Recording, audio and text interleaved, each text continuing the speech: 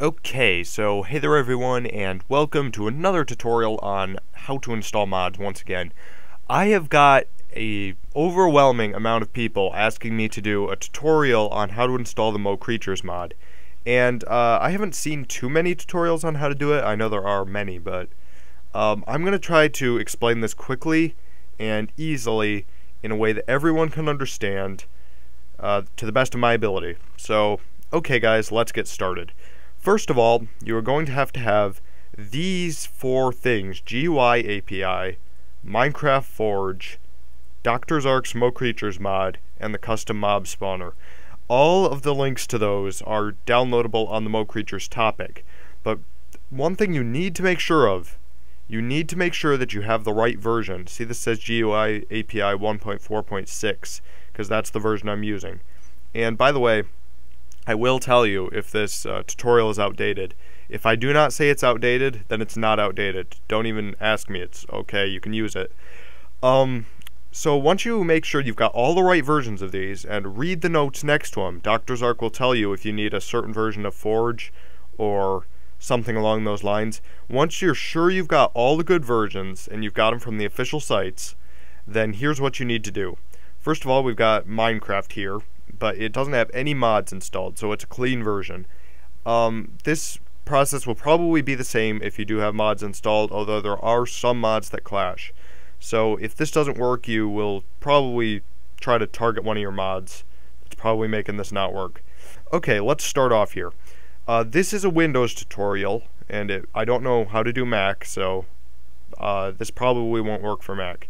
I'm going to hit Windows E here, and it's going to bring up my search menu. I'm going to go to the username, and then see here it says app data. You go to app data, then you type in, well, you don't have to type it in, you can click it, roaming, then we go to the Minecraft. So we see here that we have all these folders here, and they look kind of complicated. But anyway, what we want to do first, you'll see this mods folder. Now this mods folder, I'm going to empty everything in it, because we want an unmodded Minecraft to start out. Now, you won't normally have this mods folder. It won't be created right away. What you have to do first to get this, I only have it because I've done this before. But if you want that mods folder, here's what you're going to have to do. First of all, you're going to have a program called 7-zip. And I'll try to get the download link to that in the description. I'll try to find a good place to download this. So you're going to open up 7-zip, and I have it follow that same path to get you to the Minecraft, and then you have to go into the bin file. Then you're going to open up the Minecraft jar. So this is what the Minecraft jar looks like. Okay, first of all, both GUI API and Minecraft Forge are a little different than Dr. Zark's Mo Creatures and Custom Mob Spawner, because these two go inside the jar, while these two go inside the mods folder. So first of all, what you're going to want to do is take Minecraft Forge. First of all, you want to see this thing called meta-inf. Delete that right away. That stops you from putting mods into this. Now, once you've got that deleted, that's a very important step. You open up Minecraft Forge, and I got a program called WinRare to have this open up. And you'll notice there's a meta-inf in here too, but don't worry, that's harmless meta-inf. Now see all these files? This is what makes Minecraft able to download mods. So what you're going to do is highlight all these except for the top little one there. If you're using WinRare, that's just something to get you back. Now you're going to take all these, drag and drop them into the jar. So that's going to put all of these files into our Minecraft jar and confirm that. So you put them in, and then they will all be moved right into our Minecraft jar. So that's good. Now we do the same thing with GUI API. And this is going to be a little bit of a smaller file, I think. Yes, a couple less files. Anyway, this is going to help so other mods don't clash, I think. But it's also needed for Mo Creatures. So once you put all that in there, then select yes, and you will have a jar that's ready to be modded with Mo Creatures. Now what you're going to do is start up Minecraft. After you've got these two installed, you want to log in, and it'll show that little box there. That's normal, don't worry about that. Then it'll show the Mojang symbol, or Mojang, however you want to say it, and it'll say 4 mods loaded, 4 mods active. So that's good. That means and you'll see this mods button over here. That's good. That means we've done everything right. So now we go back once again and we open up our search menu and go here. Now, you'll go back to your Minecraft folder and notice there's a mods folder now. If you didn't have one before, starting up the Minecraft with Minecraft Forge should have created that. If it doesn't, you can easily create your own. Just say new folder and name it mods, just like this one, no capitalization or anything.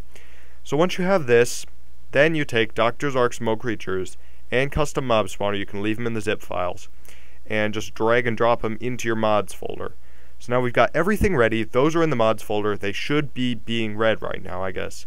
So I'm going to log in, and we'll see how this works. I'll size up my Minecraft window. And, sorry about that. It takes a little longer to load when you got mods in here too, so if it takes longer to load, don't worry about that. It says we got 6 mods, so that's good. Now I'm going to create a new world. I'm going to put it on creative, and we are going to wait for it to load to see if Mo Creatures will actually work. And if there are little creatures walking around your world, then you have definitely successfully installed this mod. So let's wait for it to build the terrain. And yep, here we are. And so far, it'll take them a little while to spawn, by the way. If you don't see them immediately, don't. Yep, here's some dolphins right down here.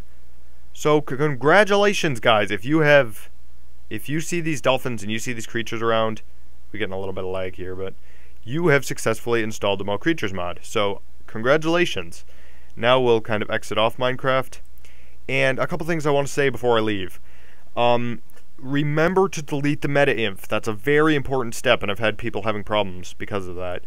And remember to get all the right versions of these files, Gui Api and Minecraft Forge, and everything right. Make sure your Minecraft is on the same version too.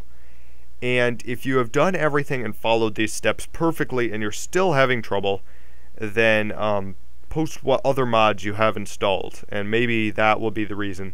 Try taking those mods out of the folder and see if any of them clash, and once you get Mo Creatures working again, you could try adding them back in slowly to see which one makes it crash.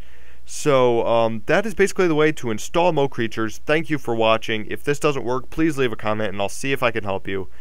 But I've had so many of those comments lately that I just had to make a video on it. So thank you guys for watching.